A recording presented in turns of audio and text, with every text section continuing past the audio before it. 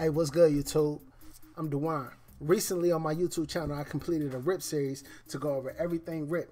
Now, one of the things I feel that I didn't dive deep enough into is hop count. Understanding that. Here on the router fundamentals, you can see that RIP is on the exam. I just wanted to show you this real quick. I highly recommend if you're working on ICND1, ICND2 to print out the exam topics. And I'll leave a link for that in the description. I configured a packet tracer network here, and what I have is 17 routers that all have IP addresses. And on R17, R16 down on this end, I have networks configured, and on R1 I have networks configured. I also have loopbacks on R16 and R17.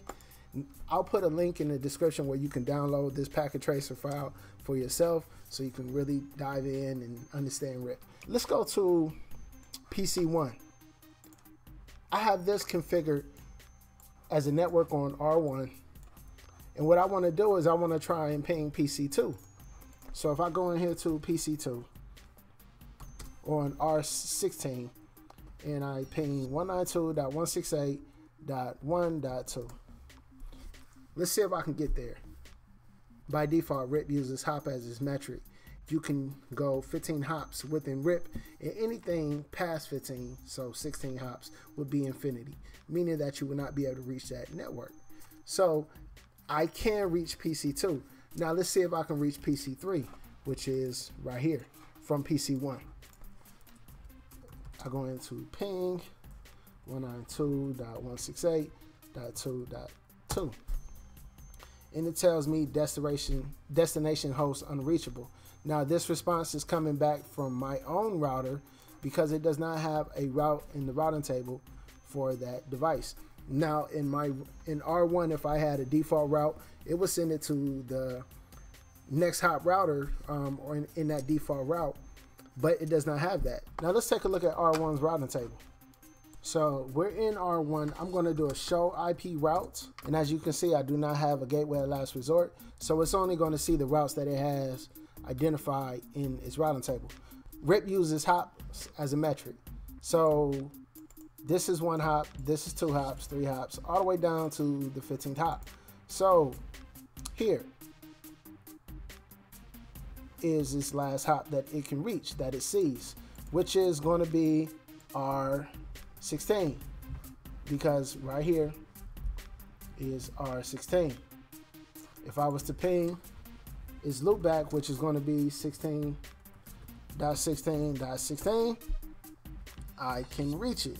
And if we did a trace route to that next hop or to that router, you can see every hop that I reach going along the way.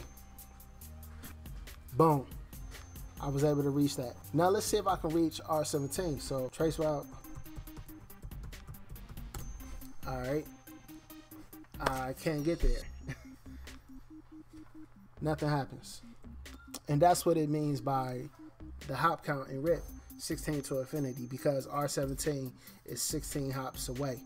Now, if I was to telnet into R17, I could, because I can actually reach its inbound interface right here. So that would be telnet 209.65.200.62.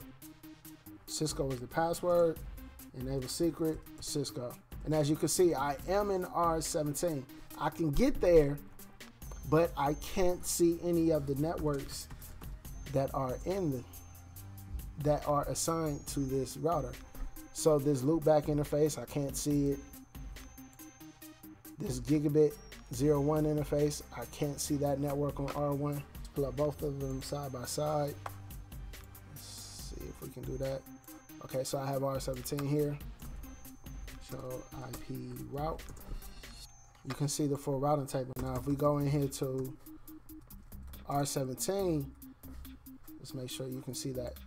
Let's have these lined up side by side. And I do a show IP interface brief. And let's do a pipe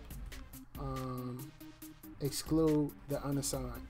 So we're just going to show all the assigned interfaces.